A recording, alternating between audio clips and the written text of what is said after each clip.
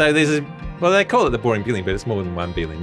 There's some number of billions of years where apparently nothing happened. Is this a science fight? Do you think it's boring, that billion years? What we call the Proterozoic for people who know these names. But anyway, about 2.5 to about, I don't know, 5. I'm currently creating a list of people who think that it's a boring billion because they have some. And their number is... Their days are numbered. Congratulations, number 13. Cross.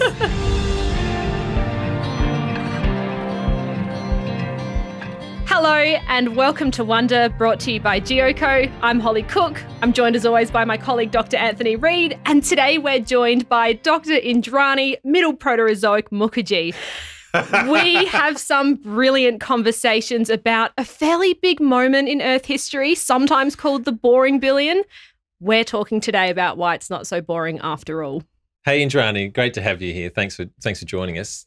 Listen, I'm really confused in a way because this is supposed to be, often on our podcast, we're talking about rocks. We're talking about geology, we're talking about rocks. But one of your amazing specialties and research specialties is actually the chemistry of the ocean. So just, can you give us an idea about what's the relationship between the ocean and rocks? Yes, the relationship is actually quite a fascinating one. If you go to our depths of the oceans today, we'll find the ocean floor and sediments being slowly and quietly deposited over millions and millions of years. Now, that sediment interacts with the overlying seawater for millions of years. And in that process, it records the chemical conditions of that environment very well. And that sediment itself, further lithifies into mud rock and it further lithifies into harder rock stones, and then it basically gets uplifted. And as geologists, we target specific rocks that were once deposited in the depths of our oceans. In the oceans, yeah. That interaction between the seawater and sediment lays the foundation for what the chemistry of the rocks is capturing. So it's in the chemistry that these things are related, right? Yes, absolutely. Yeah. So a rock obviously is composed of several minerals. I mean, it is quite possible in the geochemical world that you look at the whole rock, or you could target specific minerals within those rocks because they capture different information about the ocean conditions. So is the ocean, the present day ocean, if you go to the north of the Pacific or you go to, I don't know, somewhere off Antarctica and you look at the chemistry of that ocean water, are they going to be the same or different? No, it is not the same at any given time. There is a lot of heterogeneity in our oceans today. However, if you look at the chemistry of our oceans over a really broad first order scale, so we're looking at changes not from Monday to Friday, but we're looking across millions or sometimes billions of years, then you could come up with an idea of what the chemistry has been in the oceans overall. For instance, the salinity of our oceans is roughly the same, but if it won't be exactly the same, but overall you could say that it's like the present day ocean. Yes. So are there some elements which are more sensitive to ocean conditions or something like that? Yeah. So because the conditions of the atmosphere, so I know we think of the ocean as a separate, so the hydrosphere is separate to the atmosphere, to the biosphere and the geosphere. In actual fact, everything is connected. So a lot of what is currently available in our oceans depends on the chemistry of the atmosphere. So you thought the ocean chemistry and rock is fascinating, that relationship, but there's a very strong link between the atmosphere chemistry and the ocean chemistry. And I say that because today's atmosphere is very oxygenated, and that helps or facilitates with oxidative weathering. And that kind of weathering process will cause the rivers to carry certain elements because the rocks that are being weathered, and you add tectonics, that'll have the erosion side covered. And so the combination of oxidative weathering with erosion will lead to a supply of a suite of different kind of elements that's only possible if there's oxidative weathering. And that goes into our rivers, and through the rivers, it's going into our oceans. But say if you change the chemistry of our atmosphere and suddenly made it, you could still have weathering, but it's not oxidative weathering anymore. You will still weather, and if there's tectonics, there'll still be erosion, but it'll be a very different suite of elements that'll be going into our oceans via our rivers. So what's in our oceans today is very much a function of what the atmospheric redox chemistry is like. Right. And that dictates what's being weathered. A very, very important part is what's being weathered. So you can have all the oxygen in the world, but if you're not weathering the right rock types, so certain elements that are really essential for life in our oceans are usually concentrated in mafic rocks. It's a certain kind of rock that contains a lot of these elements like nickel, cobalt, selenium, molybdenum, etc.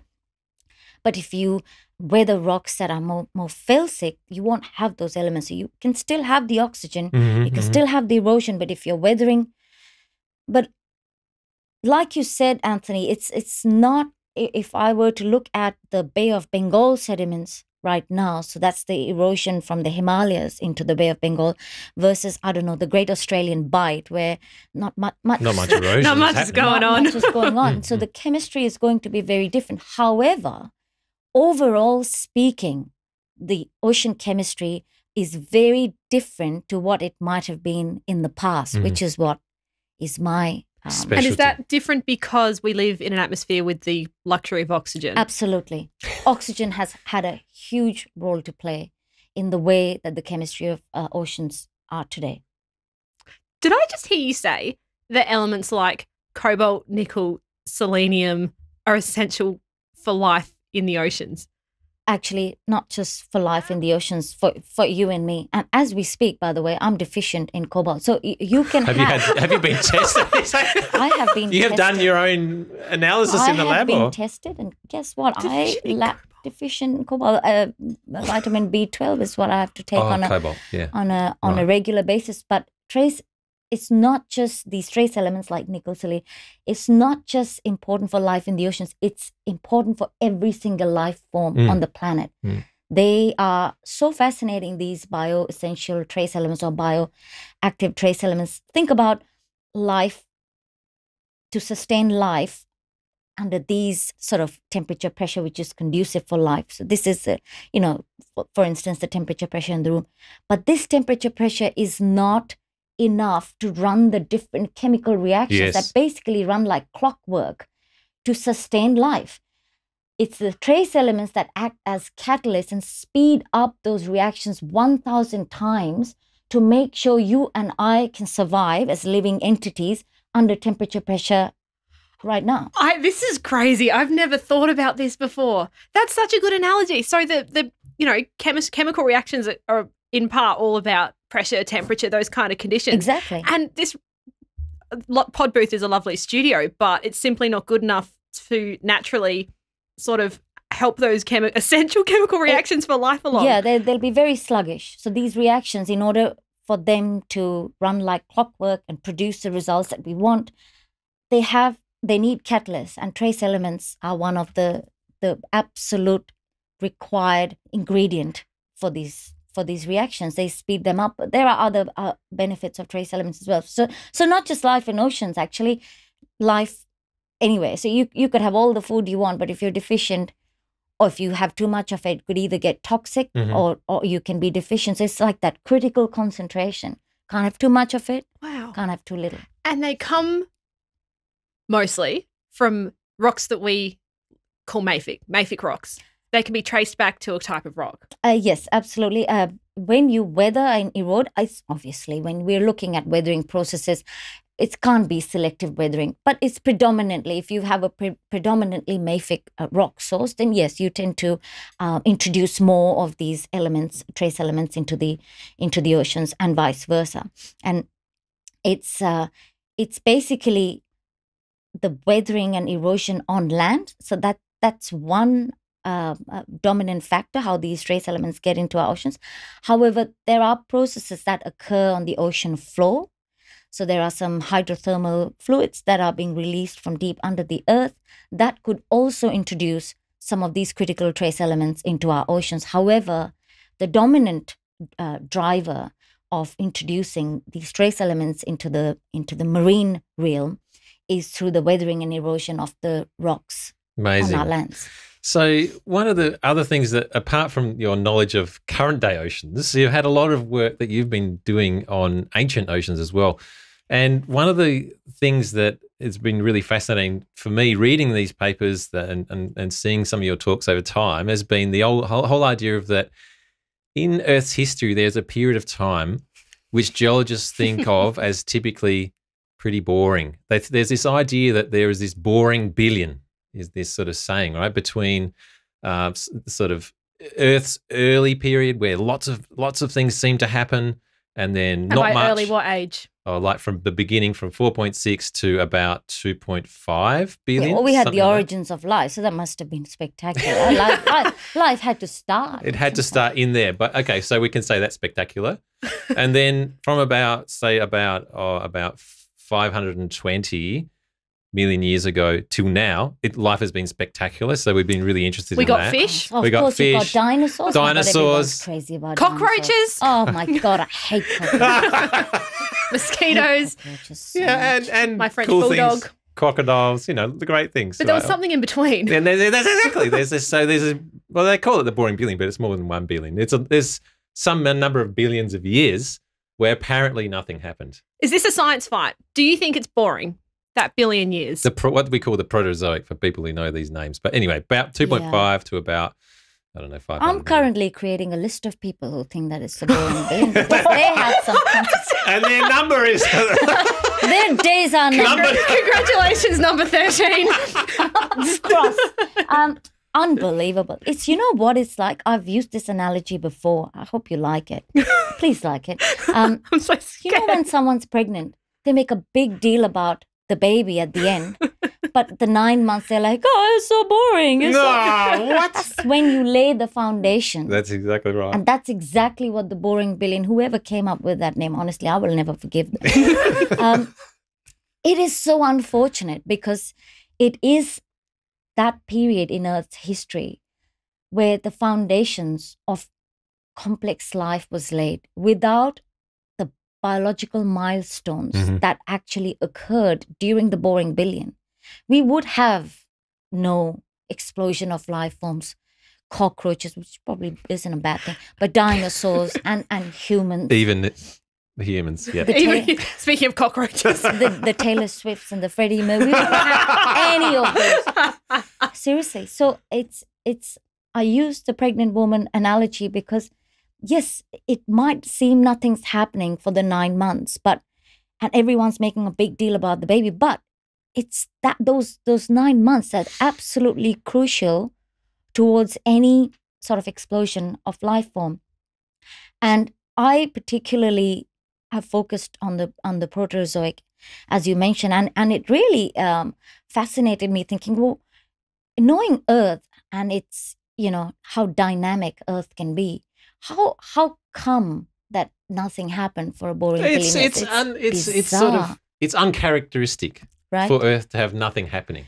There's always something happening somewhere. Yeah. And certainly at the scale of millions of years, some big things happen. Entire continents will move across the face of the Earth. Yeah. Mountains will be uplifted and eroded. There's always something happening, and that certainly would have been happening even in the boring billion. Absolutely. And I think geologists acknowledge that happened, but one of the main reasons why they think it's boring is because of how well you just articulated that you had the origins of life before the boring billion, and after the boring billion you had explosions of life forms. So that makes it look like, hang on. You're basically something, but it's like, I don't know, origins of life, you conceive, then you get pregnant, and then you get, I'm just, the baby. It's a very, very sequential process that's happened. And traditionally, like I said, it's the interaction of the seawater with the sediments and the sediments capturing what the ocean chemistry was. And so you could target rocks. So we targeted rocks that specifically formed in the boring billion, during the boring billion, looked at the data that was published previously, tried to understand why they're calling it. And it was because they discovered, well, during the boring billion times, the oceans were deprived of these critical trace elements. Cobalt, selenium. A lot of them, yes. And I thought, well, and geochemists have various ways of assessing, trying to understand what the trace element availability might have been like in past oceans. So everyone deployed their own techniques, so did we. Interestingly enough, my results are not, it's not different from what's been published. It's the same thing. But I am interpreting the same data differently. So it's called boring because there's no, the oceans are devoid of these critical essential elements. You don't see much happening and it's boring, nothing happened. Whereas my way of interpreting this period is, yes, this is a very low bioessential trace element period in our oceans relative to the Archean and after. And that sort of trough, if you look at the trend of ocean chemistry through time, it's like a significant dip occurring over, say, 1800 million years to around 1400. So quite significant. I think that was an absolute essential for evolution of life. And I say that because in the geoscience world, we are talking about life on Earth, blah, blah, blah. But biologists also talk about it. And the reason why any complex life on Earth occurs today is because of the birth of a very complex cell called the eukaryotic cell, 34 trillion of which you and I are made of as well. Without the origins of that complex cell, there would be no complex life on Earth, not a single one. You can forget about the dinosaurs, the Taylor Swift, and the cockroaches. But at some point, two cells, and biologists have been discussing this for generations as to how two simple cells got together to form a much more complex cell. And there are two main theories. One is two simple cells got together in a symbiotic relationship, so just, where they mutually benefit from one another. But the other theory is that it's more predatory in nature, where one cell ingested the other cell. And that's how we started the formation of the first complex cell. Now, my point is, as a geologist, I'm trying to understand why such interactions would occur on the first place. Because these two cells that are merging for whatever reason, friendly or fighty, they are capable of living independently. There's nothing forcing them to do that. What is that trigger? And I think it's the lack of nutrients that put that pressure on them to come up with strategies to cope with that nutrient stressful time. And in the process, started the birth of the first complex cell. And that eventually evolved into being more and more complex. So basically laying the foundations. The tummy is getting bigger, bigger, bigger. That's exactly what was going on. That's how I view it. So there's absolutely nothing boring about it. So it was actually the stress of low nutrient levels in the oceans which helped to trigger absolutely the most important event. Evolution.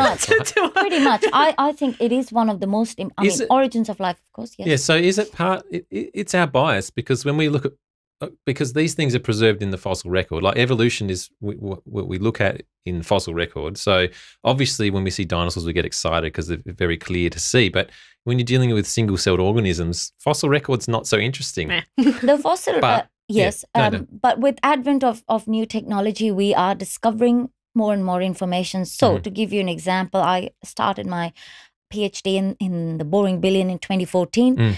And it was known that eukaryotic fossils absolutely sure microfossils were found in that particular time period. But again, humans have this fascination with big things, right? And everything that's, can be seen with the naked eye, you relate to it more. Anything that's microscopic, small, it's unimportant. But it's very, very common out there for everybody to underestimate the microbial world, even though they have dominated the Earth's biosphere since the beginning of time, and they've dominated today. I know we're 3 individuals here, but we've got more microbes in our body than the number of cells in our bodies.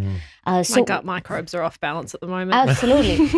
they can literally make or break things, the gut microbes. So, not to be taken lightly. But boil your water. Yeah, but we underestimate them, and we continue to underestimate them in deep time. Absolutely. But the good thing is that since 2014, like I was saying, till now, we have uncovered so much information.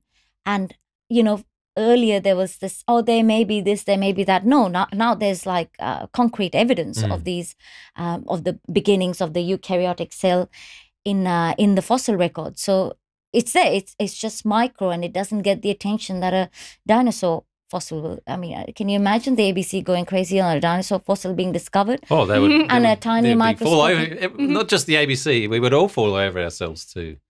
You see, I wouldn't. Not impressed. I get it. I think I'm starting to controversial see the light here. Maybe this is a higher order question.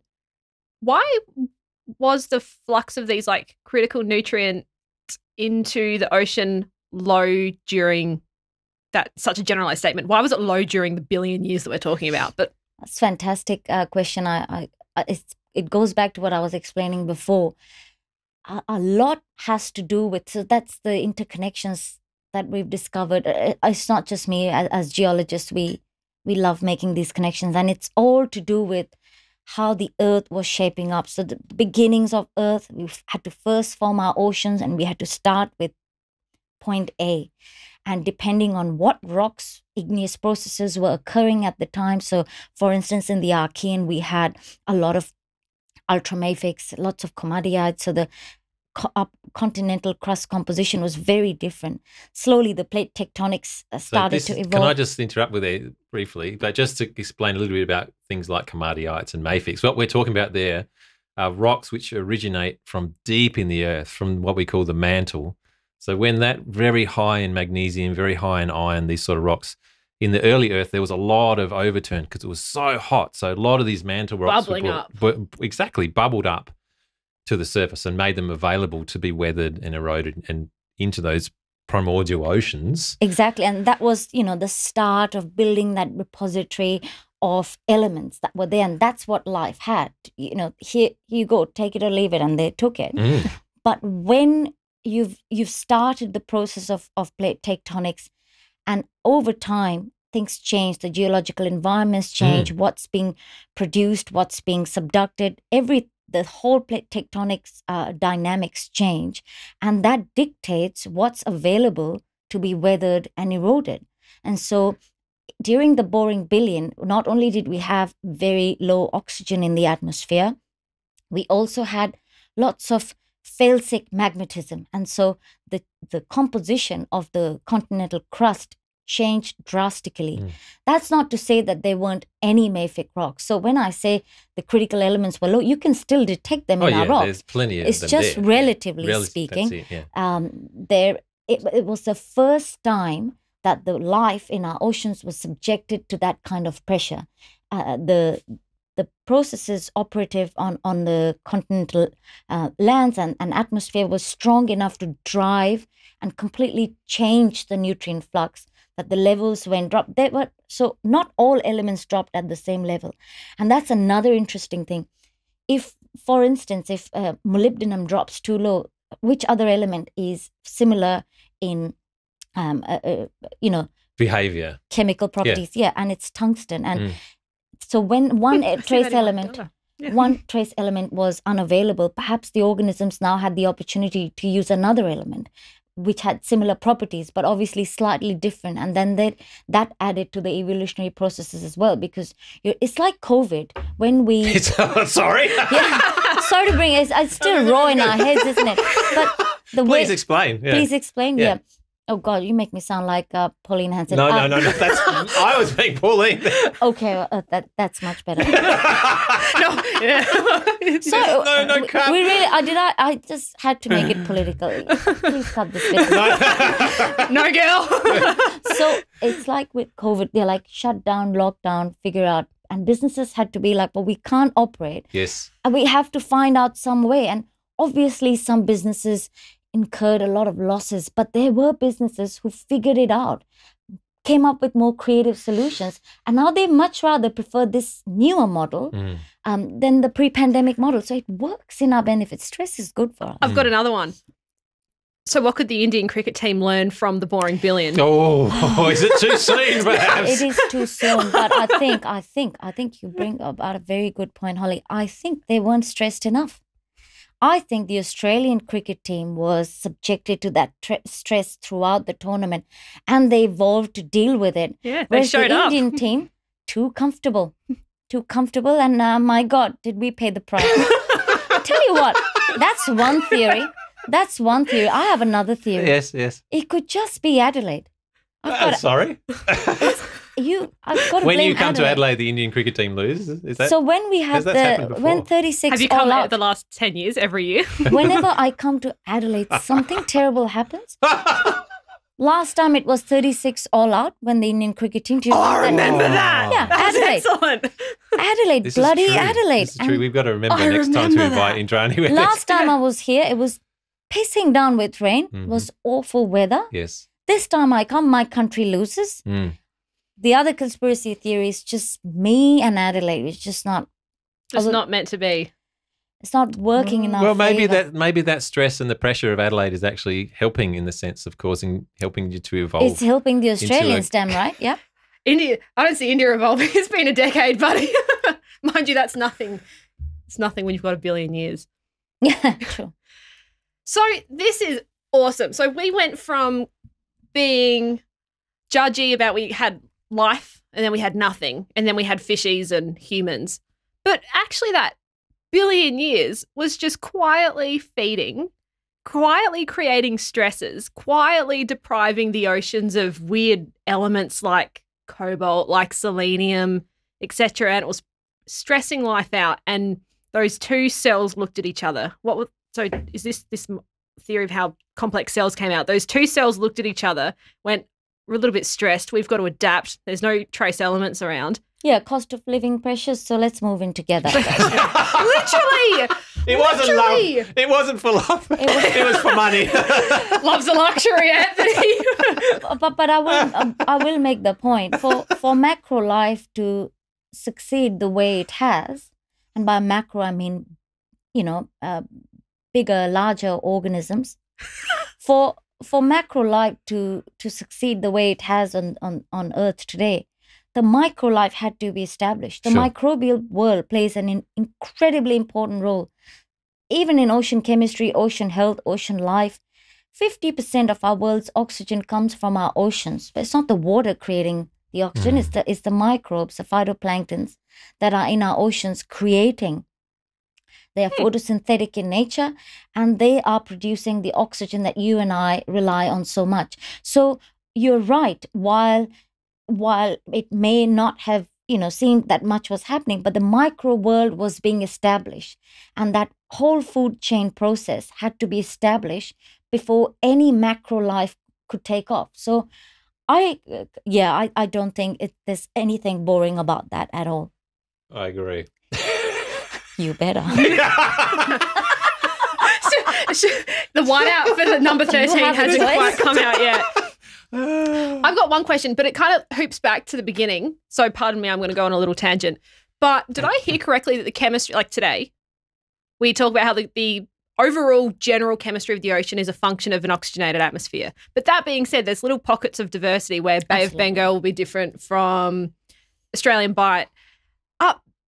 That's wild. Is that because of the sediment that's being eroded from the nearby land? And why aren't they just, oceans have waves and stuff. Why aren't they just mixing up and around the place? There is a lot of mixing, and there's a lot of ocean circulation as well. That's something we can't actually comment on what happened in the past and what an important role, because we're not quite sure how the ocean circulation worked as much. But today, absolutely right. There is a lot of mixing going on in our oceans, depending on how the not just the ocean circulation, but a lot of the wind. There's a wind component as well, and so of course there's a lot of mixing, and that's why I said, broadly speaking, you could still classify what's happening right now being very different I don't know, has been like this for, I don't know, at least a couple of thousands of years at least. And that would have been very different to say something like 3.5 billion years ago. But it just depends on the time scales, because Earth system processes occur on wide range of time scales. So depending on what we are looking at, because there'll be things that are changing from Monday to Friday or as we speak or over thousands of years. So I think when we are comparing something with the past, we need to look at the more big picture, sort of more broad characteristics rather than, honing it down to, I don't know, what's happening in Bay of Bengal versus. So while there are these heterogeneities, overall in the big scheme of things, it's consistent. Can't believe I just described ocean circulation as oceans have waves and stuff. Wow. Which is true. It's true. Yeah, there's nothing wrong with that. So what else what other weird stuff, what other elements do you get in the ocean? Well, I was going to say, what else, what other things are this? Yeah. What other things? And partly there is actually an economic angle to this as well, right?